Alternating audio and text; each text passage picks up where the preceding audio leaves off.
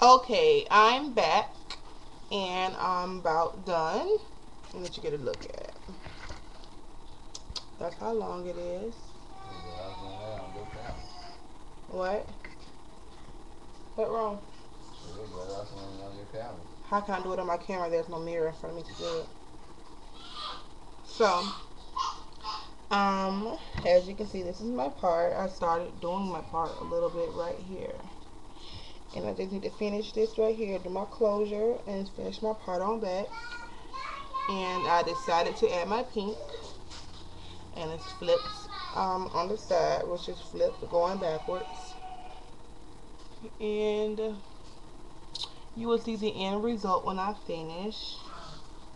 And I guess I may take some pictures and post that tomorrow with some pictures and do that little thing together. But for right now, that's it. I know when I finish tonight, I'm not gonna do it because I'm super duper tired, and I need to do my daughter hair. But so far, this is how far I've gotten since I did the other video. So after a while, you will see me in a minute. And I feel like I want to cut this for some reason to like a bob.